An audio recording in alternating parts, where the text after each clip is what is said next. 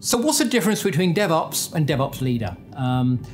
DevOps is what you do. DevOps is the fundamentals, the building blocks. DevOps Leader is how you're going to use those tools.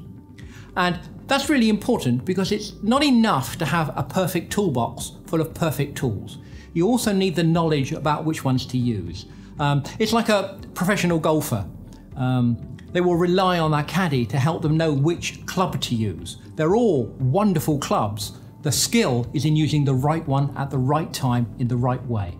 That's what a leader needs to do, whether that's DevOps or something else. So DevOps Leader will help you know which of the range of techniques, range of approaches, range of tools that you have available to you, you should use in any circumstance that you come across.